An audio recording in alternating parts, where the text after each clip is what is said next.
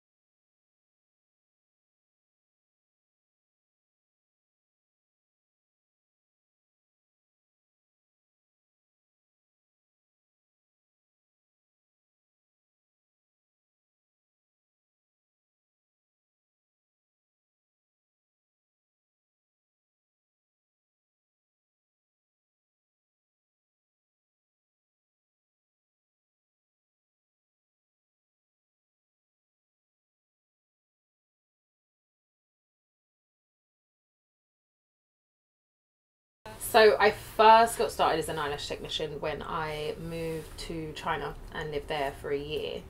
I came about learning eyelash extensions by chance, really, when I was invited to a training course. So I did that, really liked it, picked it up really quickly, but then I kind of forgot about it, came back, did my master's in marketing, so got to know how to, you know, run a business, and then I just had to decide really when I graduated whether I wanted to work in a job, do the 9 to 5, or if I wanted to set off and do my own thing. Now, in terms of Habesha women, you're obviously Habesha. Yeah. So do you feel like Habesha women are represented well in the media, or do you feel like there's like one stereotypical / ideal look that's only shown to non-Habesha people? Yeah. So what's your take on that? I mean, very recently, it's funny you say that because just recently I've been following a few Habesha women pages on Instagram, which I've just seen kind of pop up more and more. A lot of them are like the modern Habesha or the new Habesha look. And I was just thinking about this the other day, like, is it because up to now Habesha women have been portrayed in a certain light? And maybe yes, to a certain extent. So for example, when I see Habesha women with loads of makeup and the whole highlight and contour and eyeshadow, I'm just like, wow, like this is different, because of course up to now you're only kind of seeing a woman with not much makeup at all, and a beautiful Zodia and stuff. But you know, it's I guess it's the age as well, isn't it? It's now the younger women, we're obviously into our makeup, and it's only now that we're being portrayed with, you know, with a more of a glamorous look. I think up to now I've only seen very, I wouldn't say plain Janes, but women with not much makeup at all. And now you're seeing that whole highlighter and, you know, bold lipsticks, and you know, so that's nice for me. It's like it's a change, which is good, and it's more of a what's the word? It's more of a real representation, I think. And do you feel like there's an ideal look? There's like, yeah, that's what Eritrean or an Ethiopian girl's meant to look like, or do you feel like, oh, there's loads of us, like we're very diverse, like one day you'll see a girl with curly hair, straight hair, braids, whatever? Like, what do you feel like? Do you feel like there's one type of look only, or? No, I think obviously the way we've been represented up to now, yes, that one kind of, like I say, plain toned down look has been played up.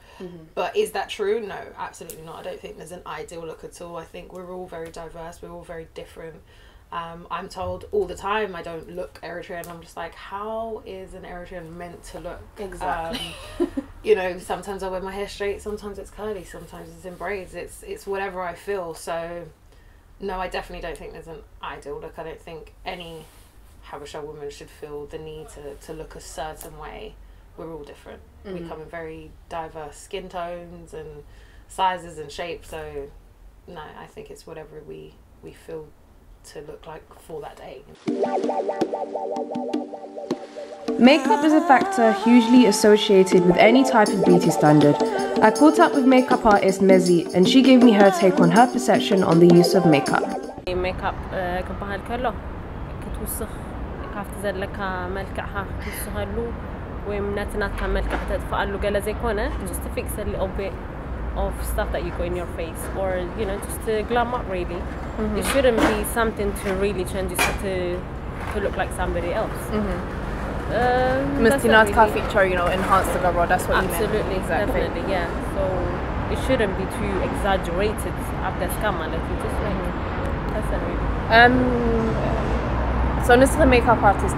Do you feel like that, you know, Habesha women, like in general, they influence the mainstream beauty wave, the mainstream influences? Like, I don't know, some people like to say that, for instance, like in Eritrea or Ethiopia, they love watching Bollywood movies. Absolutely, and yeah. they like look at the Asian girls and they think, oh my god, like, oh, like, do you feel like we influence, or do you feel like we need to set our own trend? Well, we are looking at it. We are really influenced by the media badly.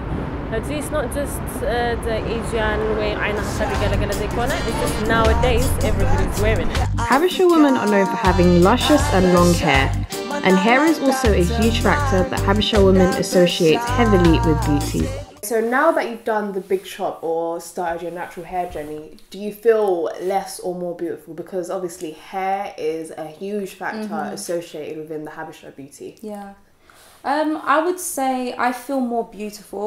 Before I did the big chop, well, the reason why I did it was because I relaxed my hair, right? Okay. And the reason why I relaxed it was because of the beauty standards within the Habesha community, such as having just straight hair. You know, I hated my hair frizzing, so I relaxed it, and for a while I felt good.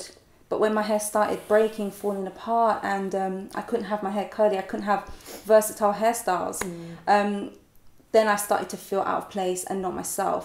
So now that I have my hair back, it's fully grown, I feel beautiful now. I feel amazing. I feel so much more confident than I did after I relaxed my hair. Yeah. And do you feel like social media has changed your perception of the standards of beauty within the Habesha community? Definitely. Well, definitely. Like social media, people now have uploaded pictures of all different types of hairstyle, you know, textures, especially like from even 2A, like type 2 wavy hair to 4C texture hair. And I just feel like social media has made it so much easier for other girls who might have felt out of place, thinking that, you know, the curlier that your hair is, the softer it is, your hair's better than others. So I feel like it has allowed me to embrace my 3C type hair. Yeah, like... What hair type is mine? I don't know that this kind of can stuff. I feel it? Do you mind? Go ahead. So you always have to ask, like, you can't just be like... Because I'm online looking at people using 4B, 3C for wear, and I'm like, what is my hair type? Why do I feel like it's between 3A to 3B? Is that bad or good? It's not bad, it's just your... It's just the actual... Yeah, it's just your hair. I thought like, it was like a... Nothing's bad. I thought it was like a good and bad range. I just thought, oh, what, No. Is mine bad? Like... And that's the thought, that's the ideal that we need to get out. We need to like completely exterminate from the community. There's no bad hair, good hair. There's hair. It's just hair, and it's just how you take care of your hair. Yeah. You take care of your hair and it's not breaking and it's not dull, dry, then your hair's good, you know? But if your hair's falling out like mine was when I relaxed it, you have bad hair, honey, and you need to do Get something. those scissors. You get those scissors and you need to chop, chop, chop. Have you ever felt like you need to conform? Like, have you ever been in a position where you're like, oh my god, like I'm surrounded by like all of these Eritrean and Ethiopian girls, and they all look a certain way, and I don't look like that. I want to, like, you know, wear this much makeup, wear this much extensions, put on these crazy heels. Have you ever felt like you want to be in that position, or have you felt, you know what, happy the way I am, they're beautiful, like, tell me. I have never been completely happy with myself, and I think that's just because of society and its standards of, you know, the ideal woman and what she should look like, you know. So if we want to talk about hair, or if we want to just narrow it down to the Habesha community, I've always felt like there is a particular look, and if we want to talk about hair, I feel like straight hair is favoured, is highly favoured over curly hair. And I feel like a lot of, especially the older generation, they will straighten their hair, they will keep it straight. Like I hadn't seen my mum's natural hair for years. For years. And and just by being in the household with my mum straightening her hair, and so my sisters, and then I've got my aunties who introduced me to relaxers.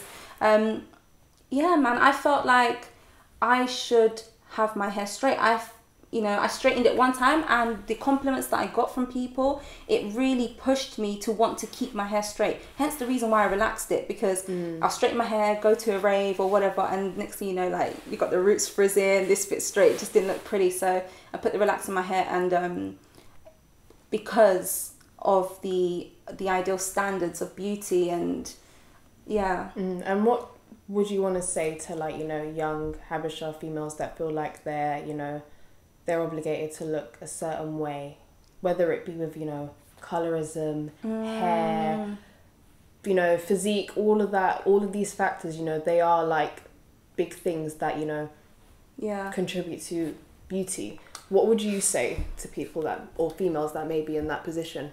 I would say you are unique. We are all unique. You look one way, I look another way. We have to embrace how we look as an individual. Be the best version of yourself. And by that I mean, like, work on your health, work on yourself, but don't be too hard on yourself. We spend too much time looking at what the media tells us is beautiful, and we try to conform to that because we think that's what's beautiful, but we don't realize that individually we all have our own beauty. We are all a different standard of beauty because we're all unique and different. So my message to them would be, learn to love yourself. You have to learn to love yourself, because if you don't, I'm telling you, you will do things like, for instance, I relaxed my hair because I didn't love my own hair enough.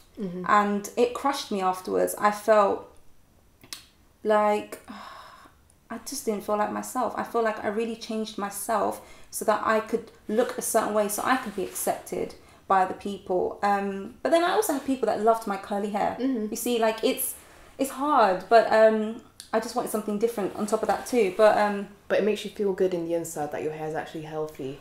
I feel so good now. And I've got so many videos of, like, I would snap every day and show people me oiling my hair, massaging it, and showing all my products and everything that I'm using. And literally I can see the growth, the changes. It was hard, I'm not gonna lie to you. Like, even going out with the girls, and I went clubbing one time, and literally I had people thinking that I was gay, and they actually came up to me, and I think even if I was, got your hair in it. Even if I was, like, why are we having this conversation just because I've got short hair, no makeup? I've been denied entry into clubs, and I'm definitely sure it's because I had short hair, and I probably look like an auntie to them, like, no, we're not letting this chick in, she just doesn't look the way we want her to look. And things like that really hurt me. Like, it still hurts, but you just have to learn to love yourself.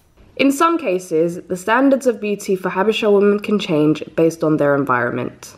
ቀይረናል በተለይ የጥቁር ጸጉሮች ማለት ነው ጥቁር ማለት ከአበሻ ለየት ያለ ጸጉሮች ስላላቸው በጣም ደረቅ ጸጉር ስለሆነ ለነሱ ጥሩ አድርገን ቀይረንላቸዋል አበሻ ብዙን ጊዜ ይከለመደው ነገር መውጣት አይፈልግም ስትሬት ነው ከርል ነው ሜካፕ ሰው ፎሎ ያደርጋል እንጂ ትራይ አያደርግም ጥሩ ሆኖ ሲቀየራል ሲሰራ ሜካፕ ሲደረግ ሞር ቢዩቲ ይሆናል While Habesha beauty is constantly evolving and globalizing, some people in the community seem to feel like stepping out of your comfort zone and trying new things is a taboo and isn't accepted within the culture.